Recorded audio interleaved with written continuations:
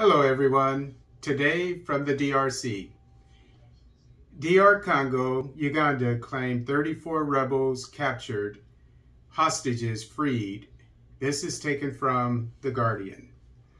A Congolese-Ugandan military offensive against the deadliest militia in eastern DR Congo has captured 34 rebels, freed hostages, and destroyed camps, the two armies said on Saturday. Uganda and the DRC launched artillery and airstrikes on November 30th against the Allied Democratic Forces, a group blamed for attacks in the Ugandan capital and regular massacres in eastern DR Congo, with Ugandan troops then entering Congolese territory. A joint army statement on Saturday said the operations captured 34 ADF rebels, released 31 Congolese hostages, and destroyed 4 enemy camps in, quote, preliminary results, unquote, noting no army deaths. Quote, since the launch of operations against the ADF terrorists and their local auxiliary forces, the situation remains calm on the ground, unquote, the statement added. The announcement came as the International Committee of the Red Cross on Saturday said 2 of its workers abducted in eastern DRC last month had been freed. Armed men from an unidentified group kidnapped the Red Cross engineers on November 30th near the Virunga National Park, but the circumstances surrounding their liberation are unclear. Quote, we are relieved about the return of our colleagues, and we are delighted they can rejoin their families. It's the end of their ordeal, unquote, Rachel Bernhard, head of the Red Cross delegation in the DRC, told AFP. Quote, this kidnapping and any attack against humanitarian staff can endanger activities aimed at helping communities who are already severely affected by the conflict, unquote.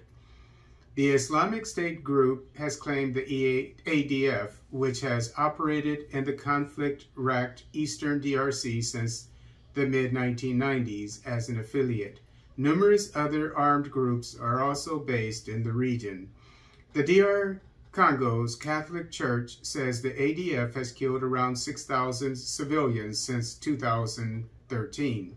Congolese President Felix Tshisekedi placed the eastern provinces of North Kivu and Ituri under a, quote, state of siege, unquote, in May to intensify the battle against the rebels, with soldiers replacing civil servants in key positions.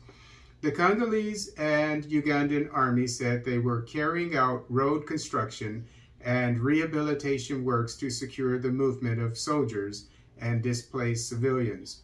Uganda has accused the ADF or a local group affiliated with it of carrying out or planning a string of attacks this year.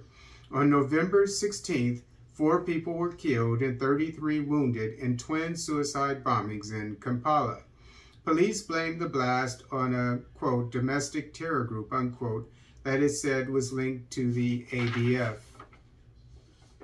Since April 2019, some ADF attacks in eastern DR Congo have been claimed by ISIS, which describes the group as its Islamic State Central Africa Province offshoot. So this is good news coming out of DRC,